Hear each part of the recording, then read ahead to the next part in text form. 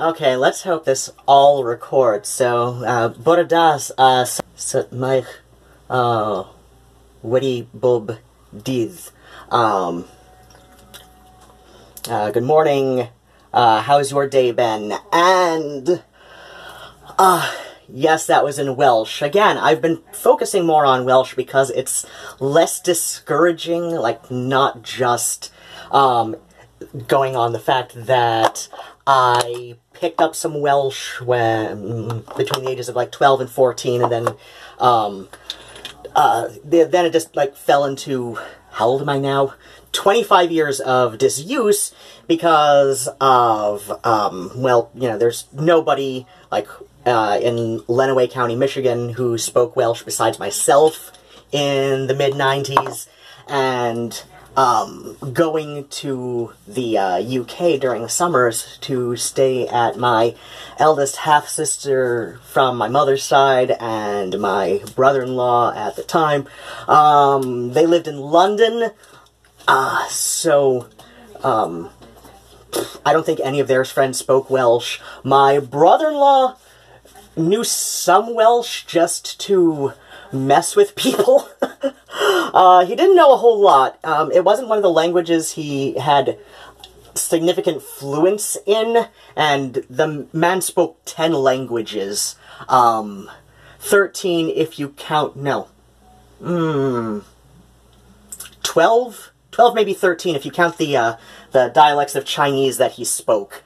And, because he's from Hong Kong. He's, ethnic background being Han Chinese, and so, of course, you know, very few people would expect a Chinese guy to speak any Welsh, so he knew tourist Welsh.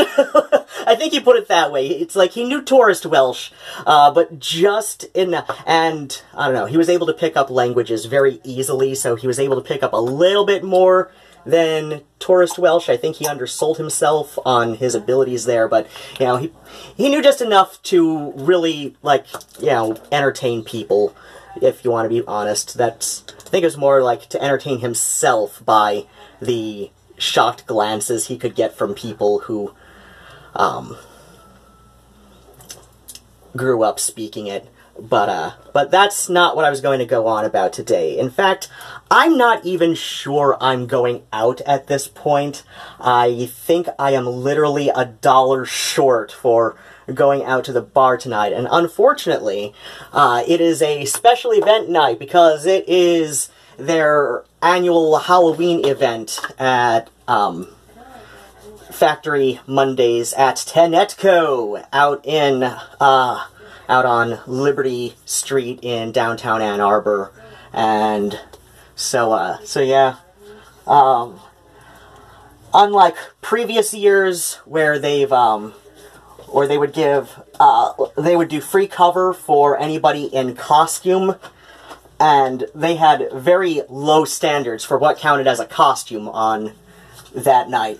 So my guess is, like, maybe they were losing money, because all this last year, like, none of the event nights have any kind of, like, free cover special conditions, including Halloween. So it's, like, no longer free cover with costume, and, you know, so my guess is they were losing money, maybe, or maybe it's new management. I don't know. I don't know.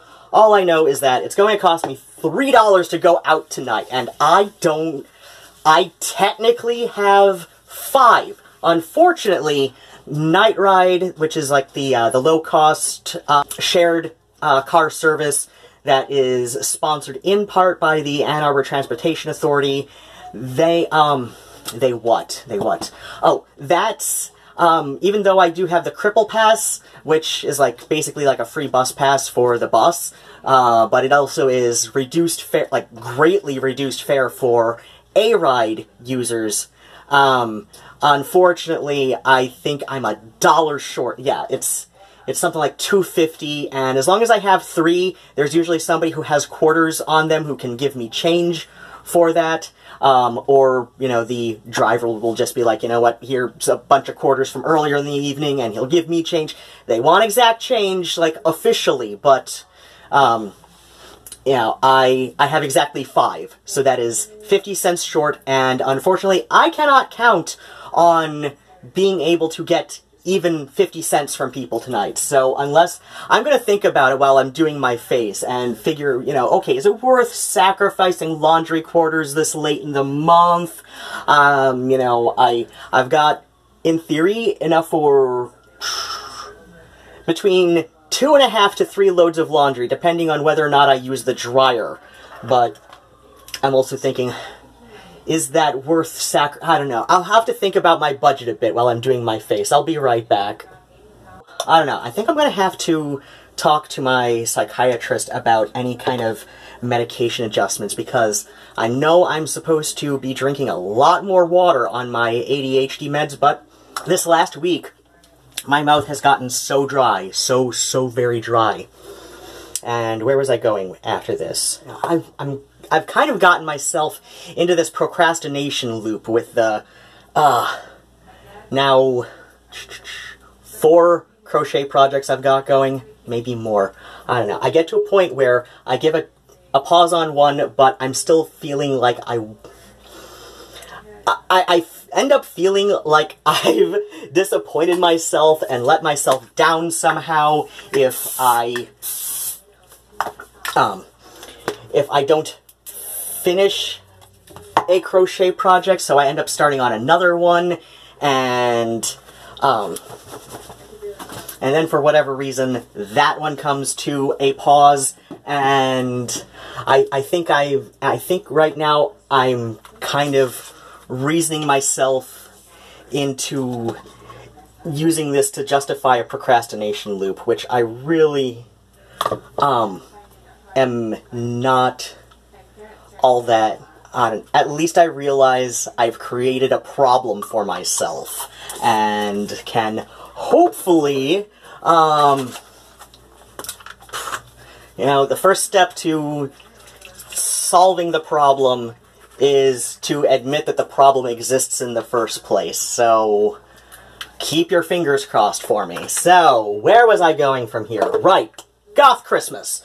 So this is not phraseology I am using lightly. I'm not necessarily saying this because what? Because it is the time when, you know, goths are most in their element as far as, like, putting up the decor, and, you know, it's like a day of the year where we get, you know, sort of like a social pass for all of the bat and spiderweb motifs all over our homes all year round. In fact, I had, somebody at, what's that place called? Insomnia Cookies.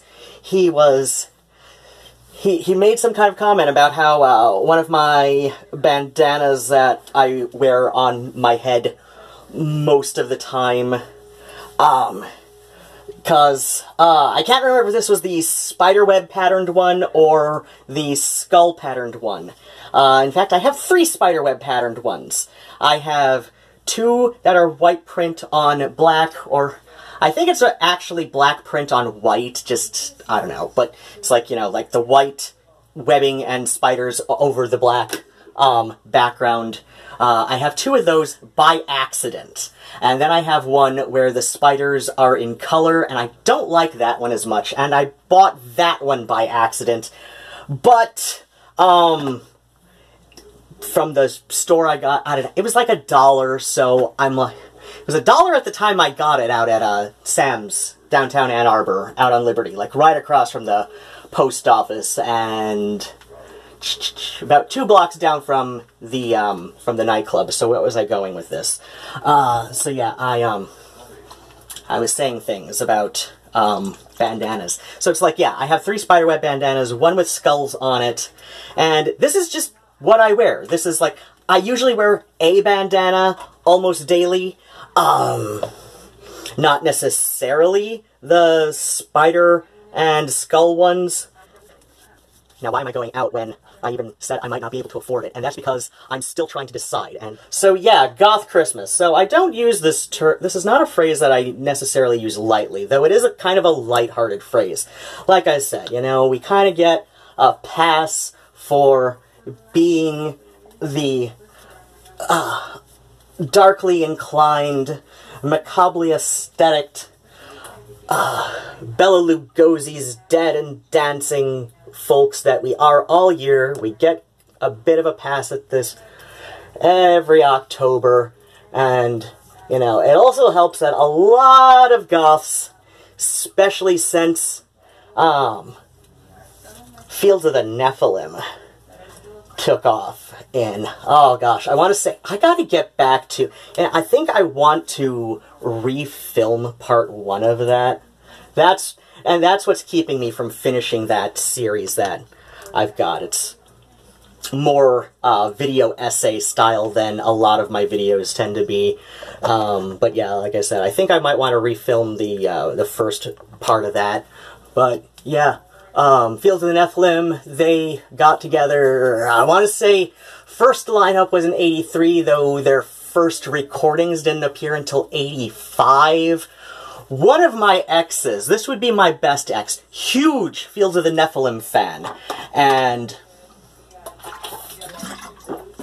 now granted, not quite so big that he was able to discern the sort of parody articles that one of the UK magazines, somebody there during the late 80s and early 90s would write these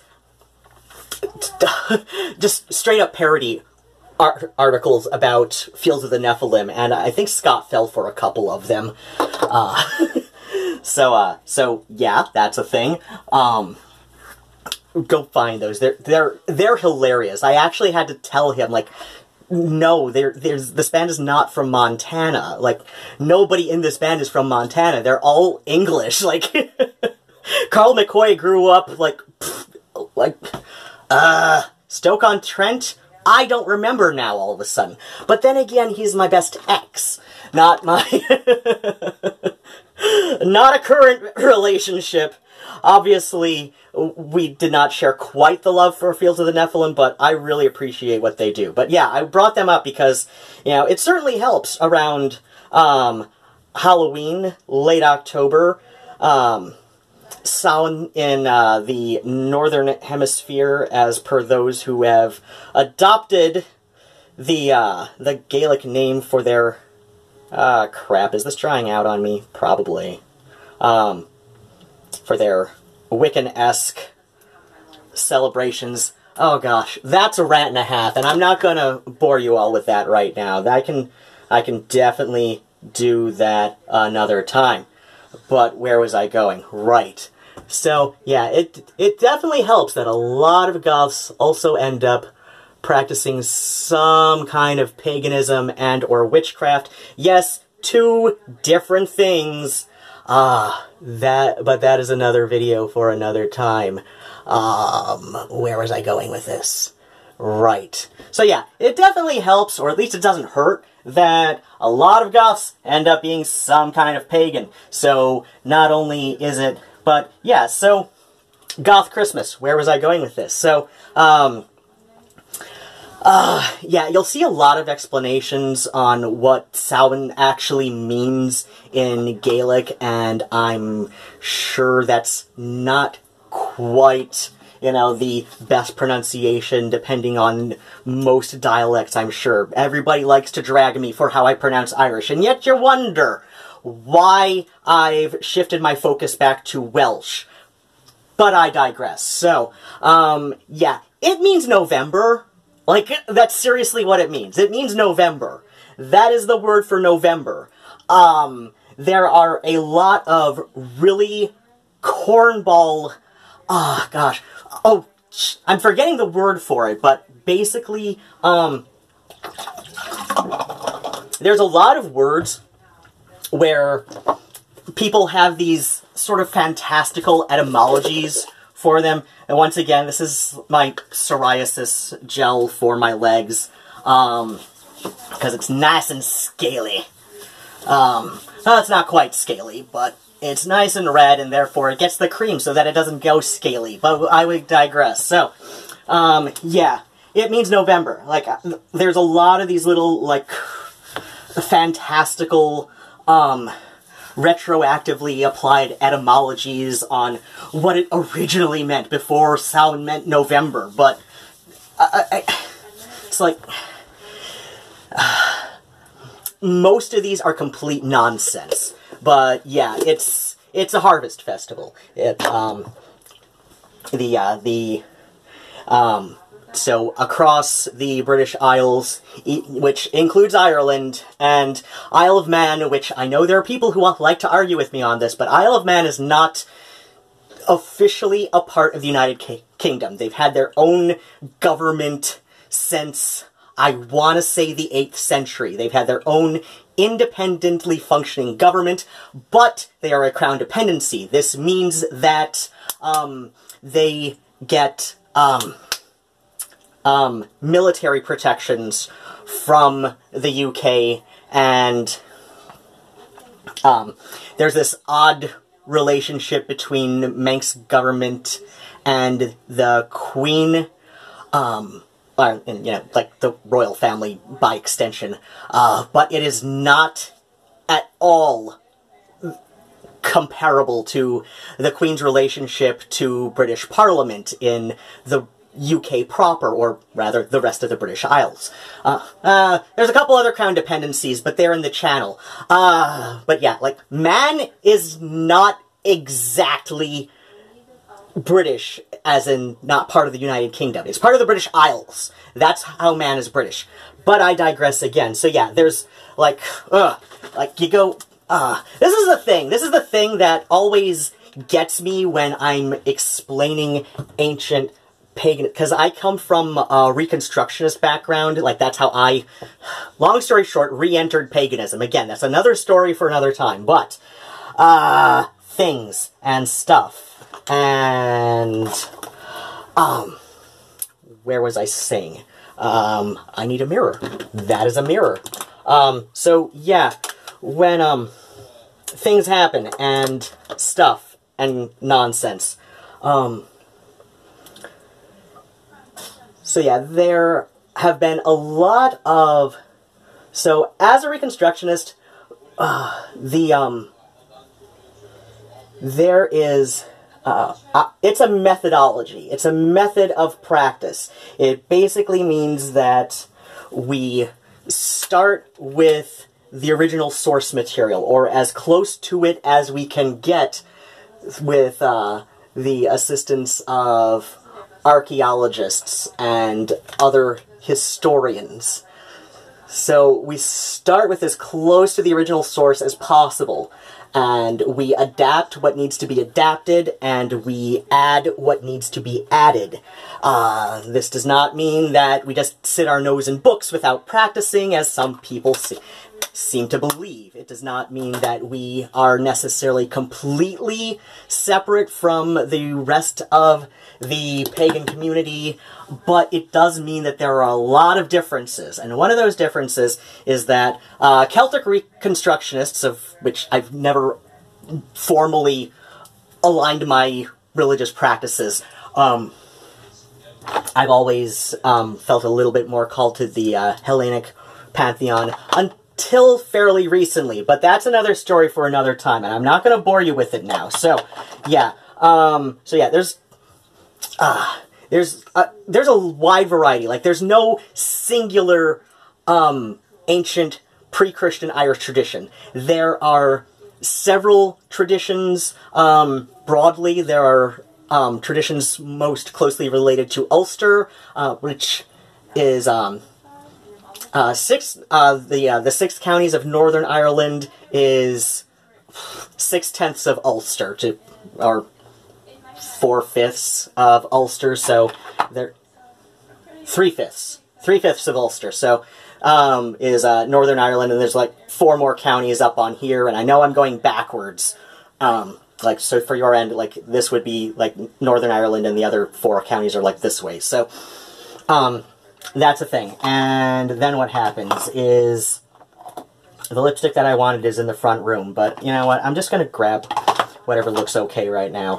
But then what happens? So yes, you know, there's Ulster, and then there's like the rest of the island. Broadly, we can break it up that way, but, you know, there's other things. One thing that bugs me so hard is, like, the, I'm digressing to hell out. So yeah, Samhain, it doesn't mean summer's end. It, there are a plethora of traditions, going back to the British Isles in general, wherein, there are some pretty strong harvest festivals that also honor the, so basically it's like the last harvest festival, and that, during the rise of neo-paganism in the 1950s in the UK, some stuff was going on in the 19th century even, but,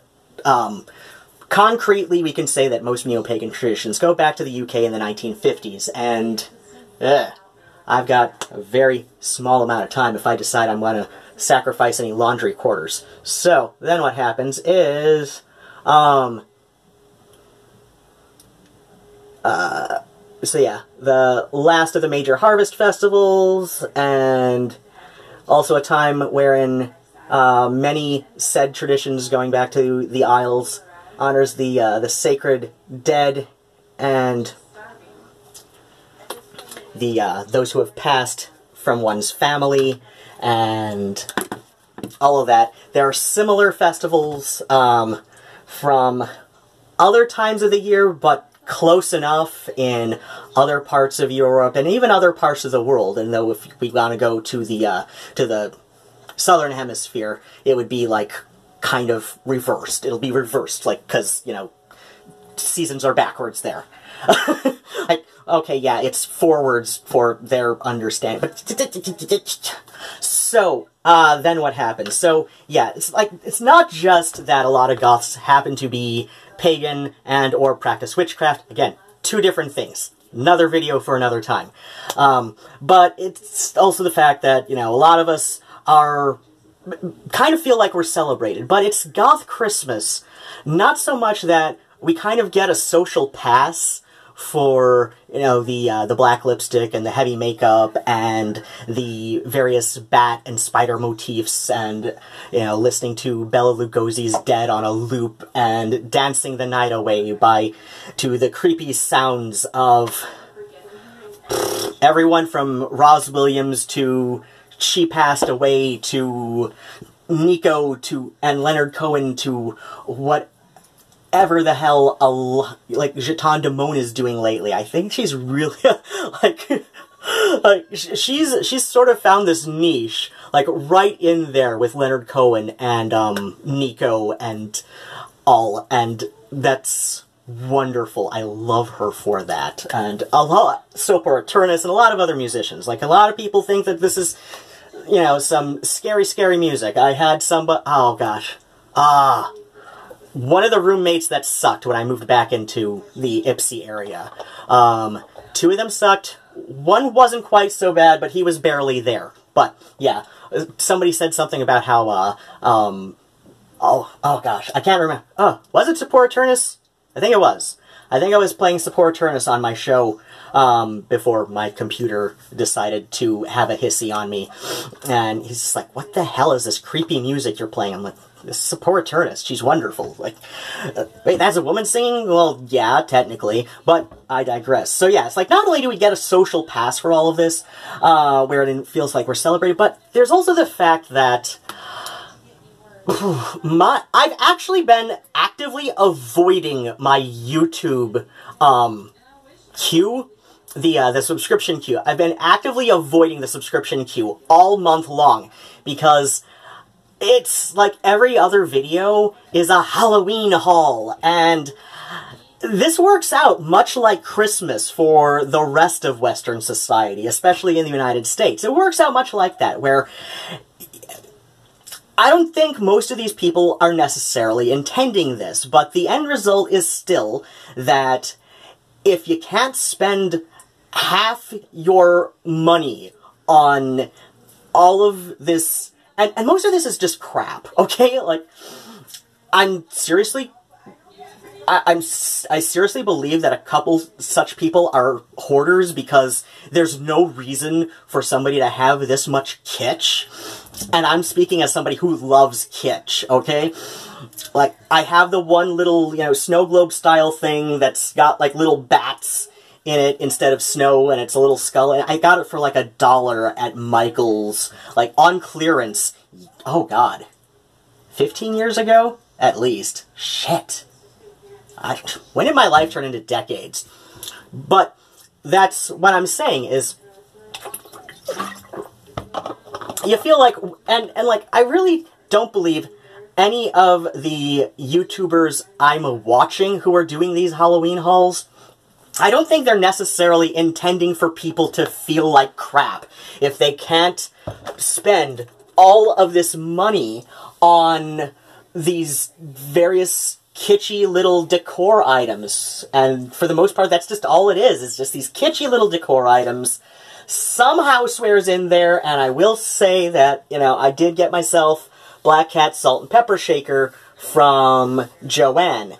And I did end up couponing myself down, and one time when I went back there and I got this, this Black Cat, it's a little cup attached to a dish, and like you're supposed to like put out crackers and a spread in the cat dish that's attached to the rest of the dish. So there's a little cat bowl, and then there's a like a cheese knife or cheese spreader knife. That's a tail, but the knife part sticks in there and is presumably like kept in place by the cheese ball that you're supposed to spread onto, like, an assortment of crackers and whatnot in the rest of it.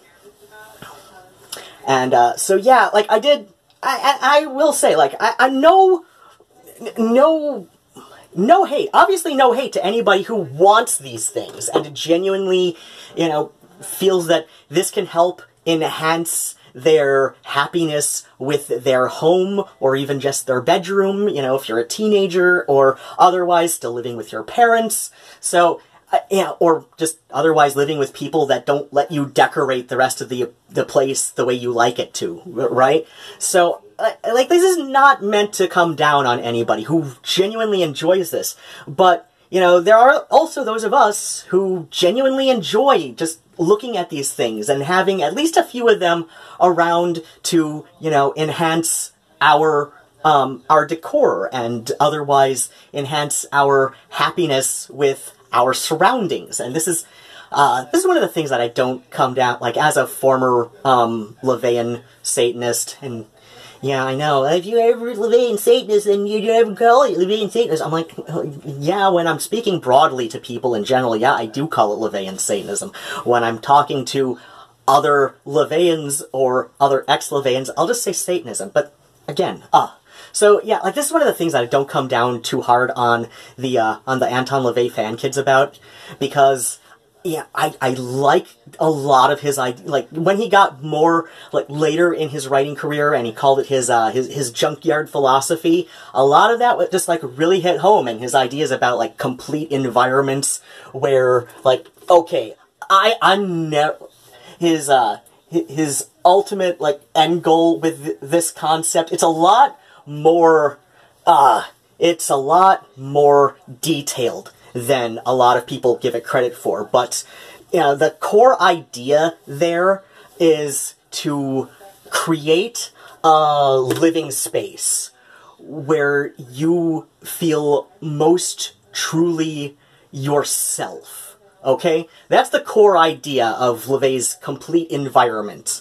Though, like I said, when you really get into it and discussing it with people, including people who knew said before he passed, his fully fleshed idea of complete environments was a lot more complex than most people give it credit for. But, so yeah, it's like, it goes beyond just home decor. But yeah, that core idea of creating a living space where you feel most yourself, that is something that I am completely all about. And that's one of the things that I love, and this, like, keeps me, or at least brought me back to the goth subculture even after my I took a few years off just because I just...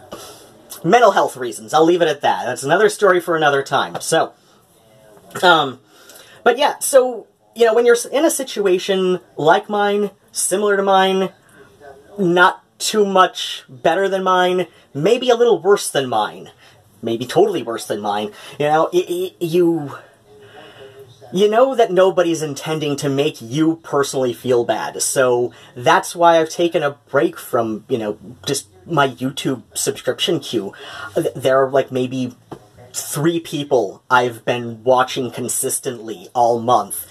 And it's because I know that I am going to be putting myself at risk of some really snarky-ass comments at people who don't really deserve it if I watch most other videos from them, especially anything Halloween-related, because, yeah, especially anything Halloween Haul-related, because I'm going to see this, and I'm going to... and it's just going to be like a reminder to myself that there's something that has led me to fail at adulting, and it's not... And I know nobody intends this, but much like Christmas for the rest of society, this is how Halloween ends up feeling for a lot of goths. It's like, oh shit, I can't afford to stock up on all of these, you know, spiderweb fabrics from Joanne, you know, to make my own clothes even. I can't afford even, like, some of the most basic 75% off sales at Michael's with all of the, you know, wreaths and everything that I'd love to decorate my home with. I can't do this. I feel like a failure. A lot of that also has to do with the intense commercialization of Halloween that I have seen really take off in the last 15 years. Remember, I'm an old man. I mean, yeah, I got awkwardly flirted with by a high school senior on the bus this weekend, so I feel really good about how I look for an old man, but the fact remains, I'm an old man. I've seen things go from, you know, just like having to hit like the craft stores and Kmart and all. I remember Kmart, that's how old I am, right? So I remember like having to hit the craft stores and everything around Halloween, because those were the only places that would have good stuff. But now you can just like go into Target or Meijer if you're in Michigan, or one of the 2 other states that has like maybe 5 Meijer stores between them. But, you know, or Ralph's even, and Kroger, because I lived in California, so I know like Ralph's is owned by Kroger. So it's like, you can even like go into the grocery stores, like I said, and you will see Halloween decor. Some of it very fanciful, some of it fairly basic, but, you know, still usable. It's usable enough for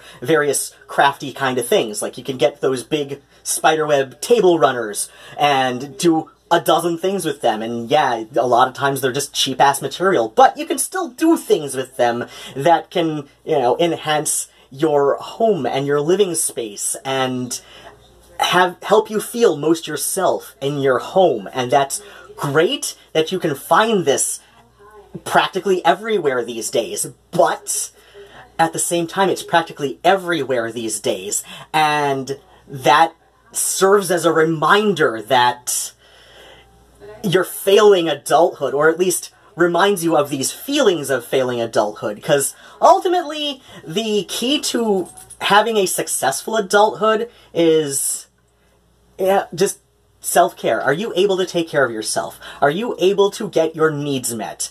If yes, then you're succeeding at adulthood. But there's all these other social pressures that...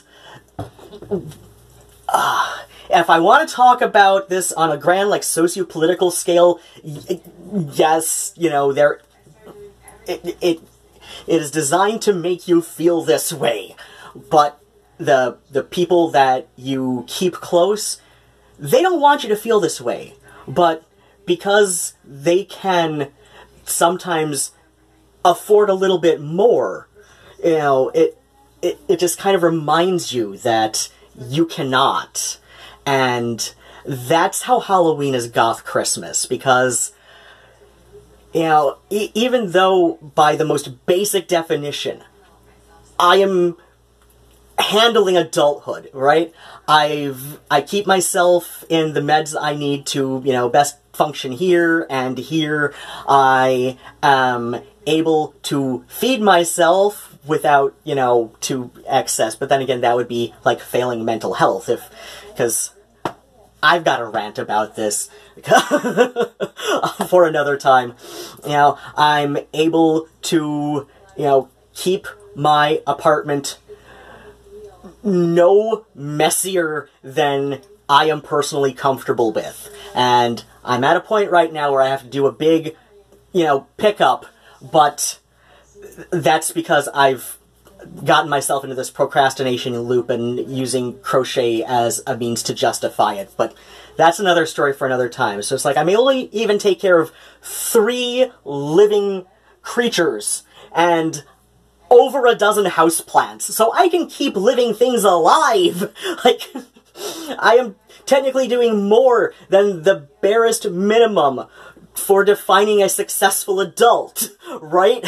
Barest minimum is you're able to keep yourself, you know, taken care of. You know, I can pay my bills, I can, you know, I can at least take the walk for like 4 blocks, whatever it is, to go pay the rent. You know, I'm able to get myself, you know, the food I need. Granted, I end up having to ask for a lot more than some of my friends do, but the fact that I can bring myself to ask when I need help, like to acknowledge that I need help and therefore ask for it, which is, think about it, like for a grown-ass man, like think of how many men will just like sit on this. And that is, like, what people are talking about with toxic masculinity, when, like, you are depriving yourself of the ability to do things because of society's ideas of manhood. And so, like, lots of men will just, like, this stress is one of the leading causes of early deaths in men especially. Like, you know, because a lot of times, like, they just won't, like, ask.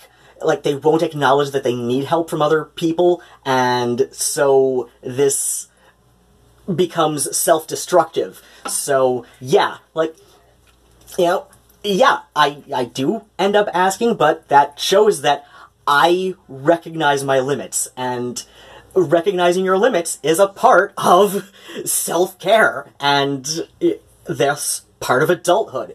And the fact that I can take care of 3 cats, got like a dozen houseplants, I can keep living things alive. This is more than the bare minimum of measuring success as an adult. Like, I can take care of not only myself, but also others.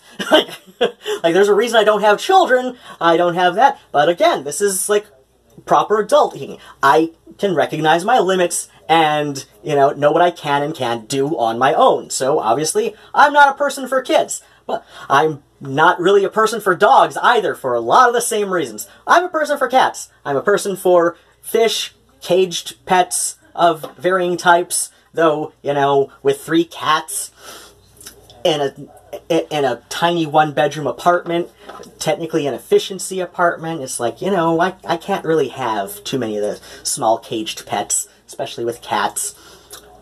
But that's, I don't know, I could probably keep pigeons on the balcony, but nah.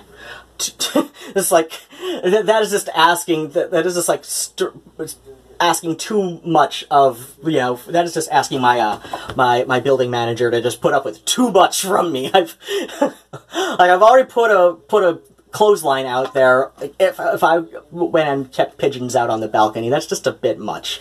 I've got a clothesline out there, I've got, you know, half a garden out there, but, yeah, and I've got, like, at least a dozen houseplants.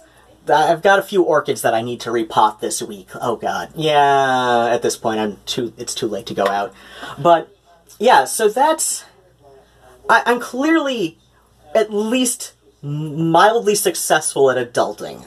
Okay? I can take care of myself. I can take care of other creatures, and other living things. I can take care of other living things, if we count the houseplants. So I can take care of myself and other living things.